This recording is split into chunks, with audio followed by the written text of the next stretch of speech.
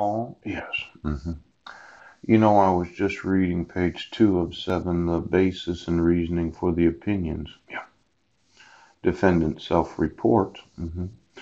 The following psychosocial history was supplied solely by the defendant's self-report and is thus limited by the credibility of the defendant. Only that subset of information relevant to the purpose of this evaluation is reported here, and if therefore does not represent a complete history and it therefore does not represent a complete history of the defendant. Now, obviously, there's some limiting of my credibility as a defendant. And as much as I self-reported this, you don't have to believe any of it. Well, Paul Budnick was born in Auburn on July 13th of 1970 to married parents who were divorced 8 years later. But you're limited on the credibility of myself as a defendant. Now, we found out that they were married, but it was a fraudulent marriage application and a fraudulent marriage certificate. Yes. Did anybody fact check the actual ages of my parents at the time of their marriage? Now, I know it's a psychosocial history that was supplied by myself solely by the defendant's self-report and is thus limited by the credibility of the defendant. Now, after the divorce, he primarily resided with his mother, but saw his father on occasional weekends and in the summer. Now, you probably don't want to believe that, but it's actually what did take place. Now, he had one full biological sister and two stepsisters from his mother's marriage to his stepfather. Yes. It is true that Susan Bowers was named Susan Taylor, yes, before her first marriage. Could have been her only marriage. And that her actual birth name was Budnick. That would be the one biological sister. Yeah. And then when my mother married Douglas Taylor, he had two daughters, and those were known as the two stepsisters from my mother's marriage to my stepfather, Douglas Taylor. Yes. Now, Mr. Budnick denied a history of mental illness in his family of origin. But his father was an alcoholic. Yes.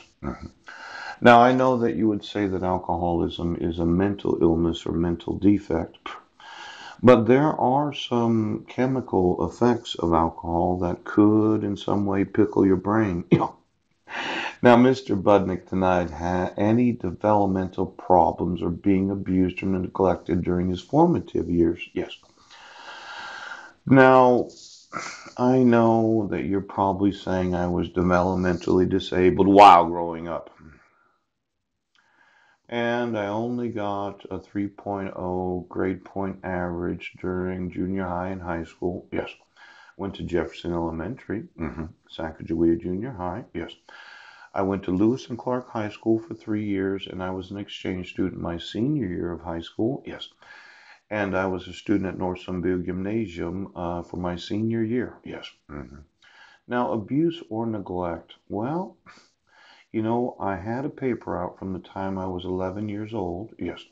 I did grow up in poverty. Yeah. My stepfather had Meniere's disease, and approximately 1 year after my mother's marriage to him, they applied for Social Security, and for most of my formative years, yes, we lived on Social Security and the minimum wage jobs that my mother had. Yes.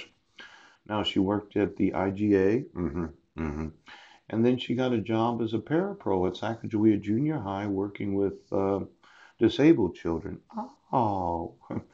Now, I know that you probably don't believe the credibility of what I just said, but I can prove everything. Yes.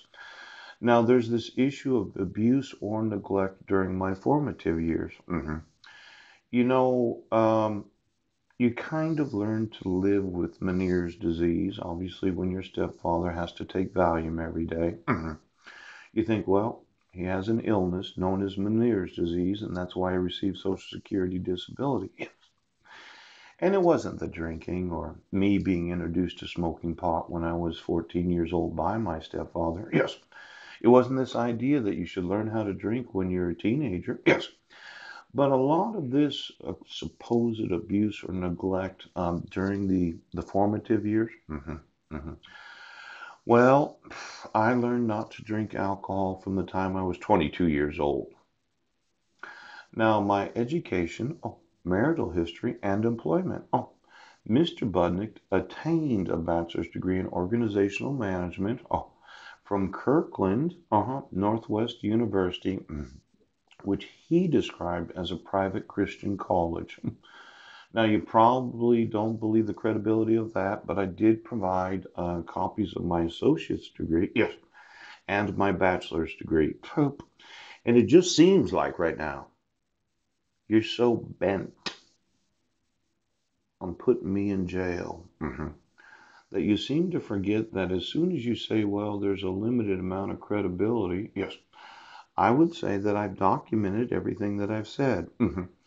Now, this thought of me renting a room where the rent wasn't paid this month, we ran out of coffee this morning, and I do feel that it's an obligation that I inform the landlord, the owner of the house, anytime that we run out of something. And if she decides or not decides whether or not she's going to spend her money, yes, I didn't make that decision for her. Now, when you live in a location where you have a relationship with the other person that lives there, yeah, I've found in the last 6 months of living there that I've done everything with the landlord. See, we went together to Ole Cap, yes, and we got the $150 deposit and $200 of the first half month, right? We went to St. Vincent de Paul's together, and got another $100. And then we together applied for the rental assistance so that we together, yes, would help each other. Now, after 6 months right now, I would say that I did nothing different than what I've done every day living there. Yes, I've informed her at different times when we run out of creamer. When we run out of coffee. When we run out of coffee filters. Now, did somebody say right now that in some way I'm committing elder abuse for just letting them know, we did everything together?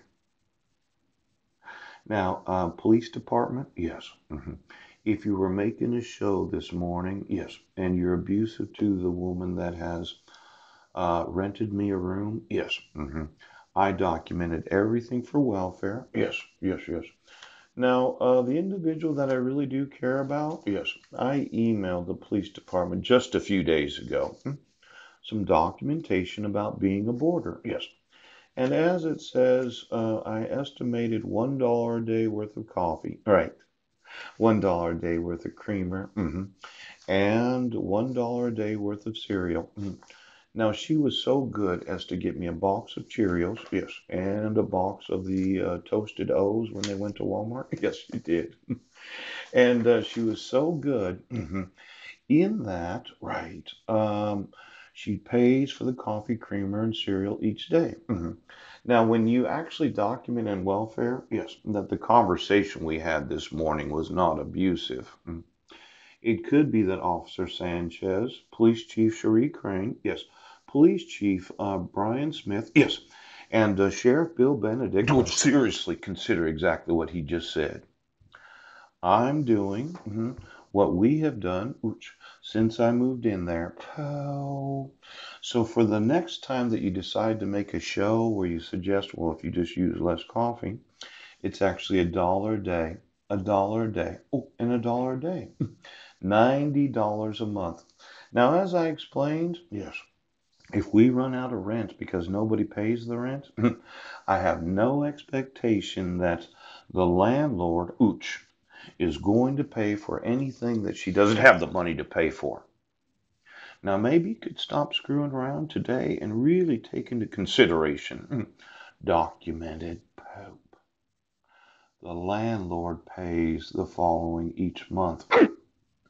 Now, I'd like to have my